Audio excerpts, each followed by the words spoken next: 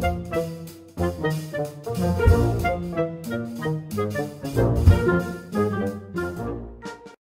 to the Brass and Woodwind Shop. I have a trumpet in my shop that has a valve problem that is fairly rare, but it does happen. If you have this problem, you will not be able to fix it at home, but it is interesting to watch, and I think you will enjoy watching me fix it. I already cleaned the pistons and the casings, so cleaning is not the problem in this case. And the first valve works a little bit. It's a little sluggish, but it works. The other valves do not work at all. These two tubes should be parallel to each other. If I hold the trumpet like this tube should eclipse this one at the same time, but you can see that it does not do that.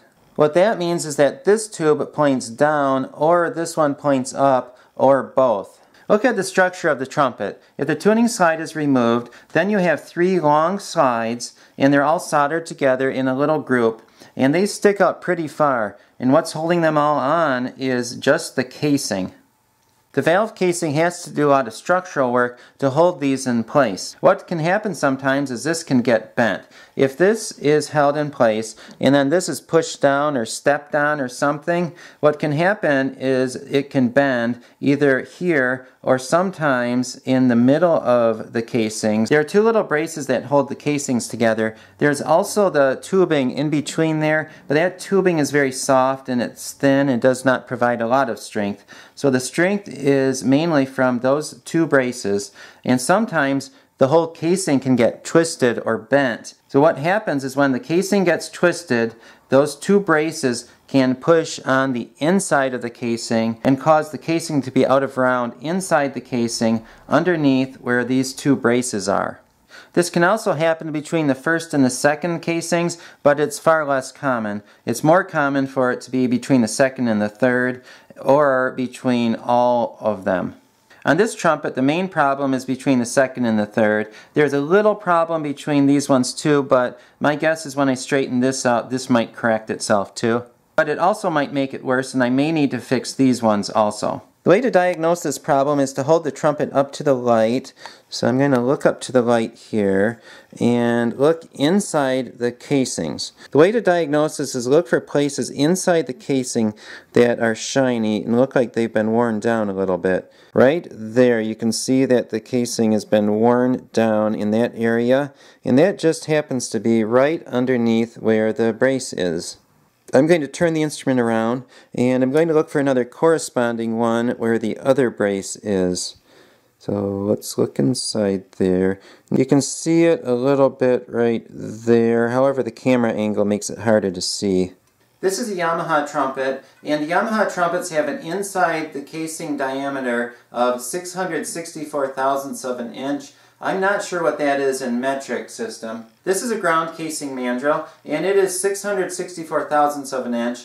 A ground casing mandrel is made out of steel, and it is cylindrical, and it has a diameter of 664 thousandths of an inch, or at least this one does. I have several different sizes, but you need to use the one that will fit the trumpet you're working with. To do this job, you actually need 2 ground casing mandrels of the same size, and I have 2 664 mandrels. This one I made when I was in college, and this one I got when I bought out another music store. On most of the sizes of ground casing mandrels, I just have 1, but some of the more common sizes, I have 2 of those. So what I'm going to do is put the mandrel in there, and watch this. If I take this and bend it back, the ground casing mandrel falls into place. And that's because when I push this down, it relieves the pressure on the brace right there. I'm going to put the second ground casing mandrel in the second valve, and I'm going to push this. Let's see if that goes down. Yeah, this is probably bent a little more than the other one.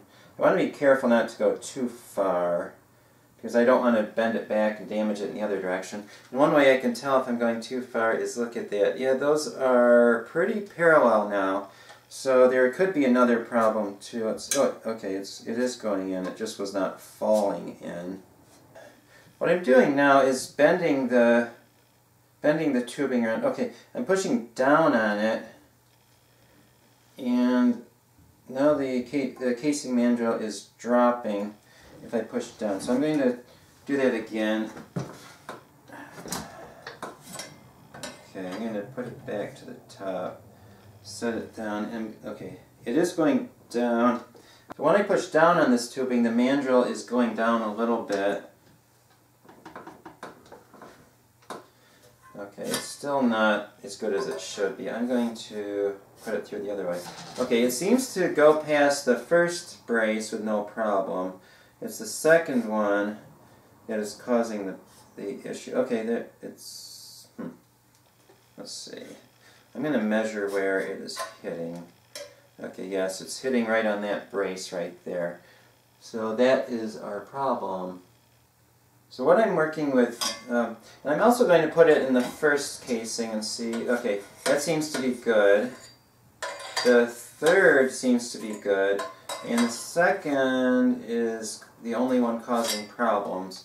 And the problem is just one of the braces and not both of them, because it goes in the bottom. Okay, so it's just one brace pushing in and causing problems.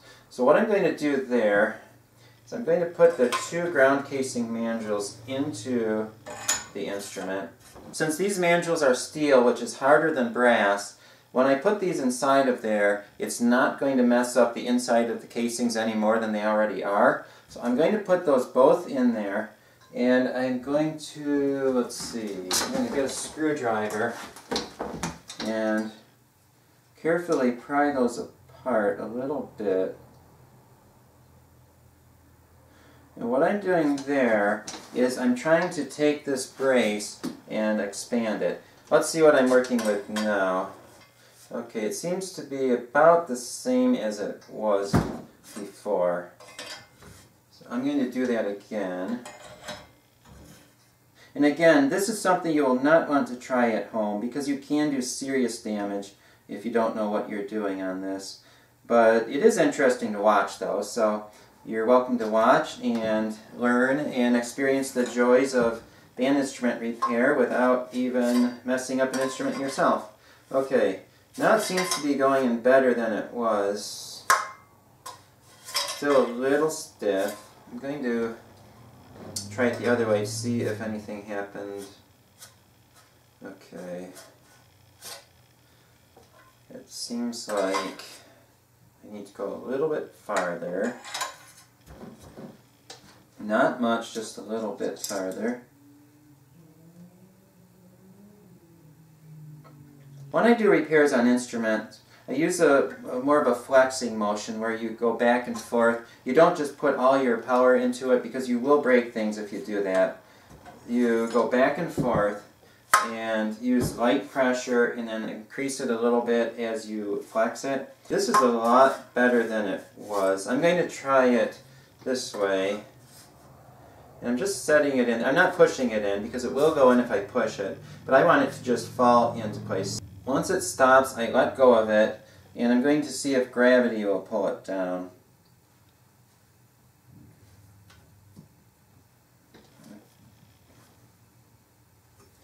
So I'll push it. Oh, there we go. It went down. Try that again. Okay. So if I push it that way, it loosens it. Okay. Yeah, and that's just falling right through now. So I'm going to try the other casings and see if anything happened to those. Okay, that one works fine still. That one still works fine. Now I'm going to test the pistons in the casings, because when you're playing a trumpet, you really don't care if the ground casing mandrel goes up and down in the casings. You hear that the piston goes up and down. So I'm going to put those in there. Okay, it needs to be cleaned a little bit more and oiled, but it does go up and down, at least the first one does. And now the third valve.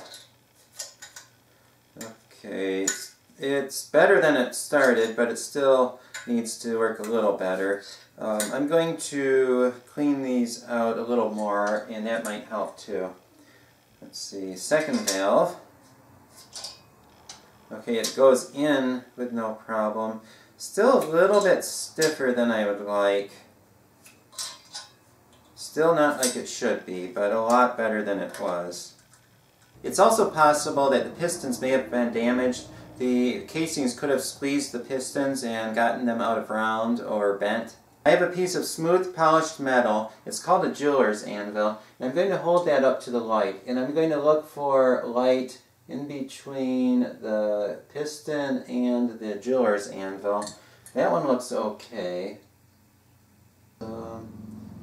It's slightly off, but I don't know if that'd be enough to cause a problem or not. It's the third valve.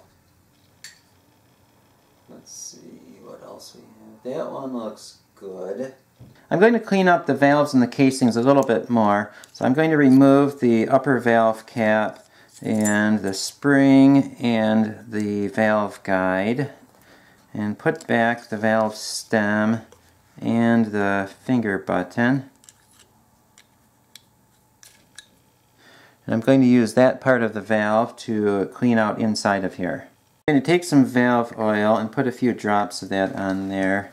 And this is the first valve, so I'm going to go in and out. I'm working the valve in and out, and I'm also pushing down. You can't see it, but I'm pushing sideways and up and down as I do this. And I'm also rotating it a little bit as I go. And what that does is it works the valve in the casing, and anything that might have been left from the first time I cleaned it, I am cleaning that out a little more. When I cleaned the valves the first time, I really could not work the valves well because I did not want to destroy them more. Moving a piston back and forth in a damaged casing can just cause more damage to the piston. So I did not want to do it this way before, but now that it's working a lot better, I can do that. So there's a little bit of dirt and stuff on there. I'm going to clean that up. Now I'm cleaning the oil and the junk off of the valve, and also I need to clean out the inside of the casing. Now I'll see how the valve works. It seems to work fine. And now I'm going to do the same thing with the other valves. All of the valves are working now, so the trumpet is fixed. When the braces between the casings are pushed in and it causes valve problems, if you just take two mandrels and put them in and then take a screwdriver and pry them apart like the way that this instrument was fixed, it probably will not work on your instrument. And the reason why is because you need to figure out how the instrument is damaged, and then after you figure out how it's damaged, then you figure out how to fix it. Had those braces been damaged in a different way, I would have fixed it a different way. I just did what needed to be done on this instrument to fix it.